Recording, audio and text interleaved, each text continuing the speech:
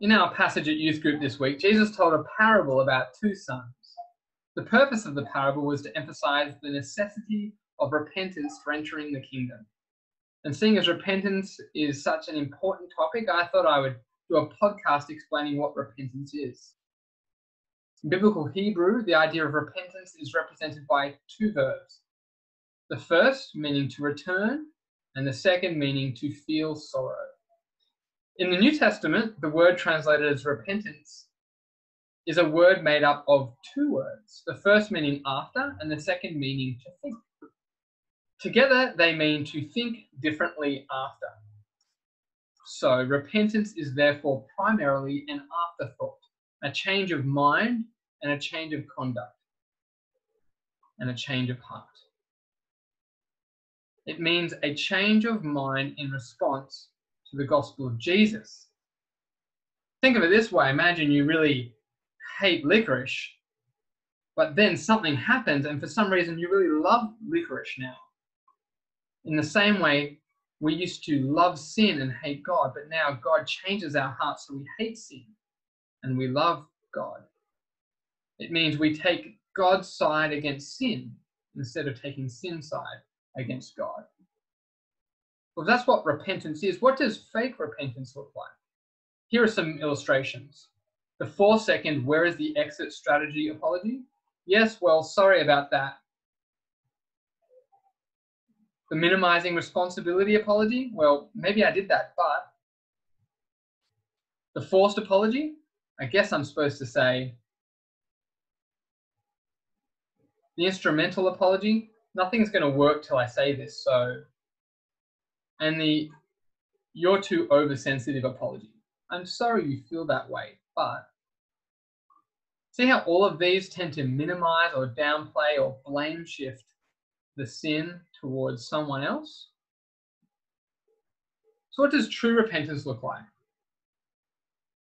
Well, step 1, acknowledging your sin against God.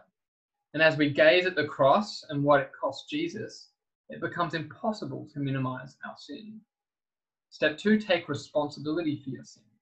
Naturally, we make excuses for our sin to avoid taking responsibility. A repentant person won't try to minimize, downplay, or excuse what they've done. Step 3, identify the underlying heart motivations that drive you to sin. Acknowledge that you've been seeking in other places what can only be found in God. Step 4, receive God's forgiveness by faith. Remember the tax collectors and the prostitutes who came to Jesus and were forgiven? Well, God promises forgiveness to undeserving sinners like you and I. Step 5, rely upon God's power to turn away from sin. A truly repentant person will realize they need God to change their heart. And so we need to pray desperately for God to give us new desires and new habits and a genuine love for Him and for others. So if that's what repentance is, what might an example of repentance be? Well, there was a man who used to work on a ship as a slave trader. He mistreated slaves and sold them for profit. He was extremely rebellious. He was so offensive in his language that he became known among sailors as the Great Blasphemer. During a violent storm and after seeing a shipmate washed overboard, he asked himself, could there be any mercy for one as undeserving as myself? And as the ship was sinking, he considered many verses in the Bible which he began to see in the light of truth.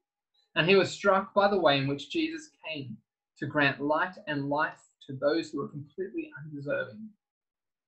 When the badly damaged ship finally dropped anchor, a transformed man went safely ashore. He had got on the ship as a child of darkness, but left the ship as a repentant Christian. Having received the light of the gospel of Jesus Christ, which gave him a new heart.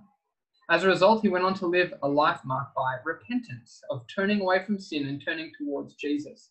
He stopped using God's name in vain. He stopped selling people as slaves. Instead, he started telling people the good news about Jesus and started trying to abolish the slave trade. It was his joy to follow Jesus. His name was John Newton. Yes, that is the John Newton who wrote the well-known Christian hymn, Amazing Grace. In Amazing Grace, he wrote, "Amazing grace, how sweet the sound that saved a wretch like me. I once was lost, but now am found, was blind, but now I see." John Newton lived half of his life lost in darkness, but God gave him a new heart and enabled him to see how beautiful the cross was. This is the change that God can bring about when he gives someone a new heart and causes them to repent and turn back to him through faith in his Son. Well, I hope this explanation of repentance was helpful. Stay tuned for further topicals to come. Thanks.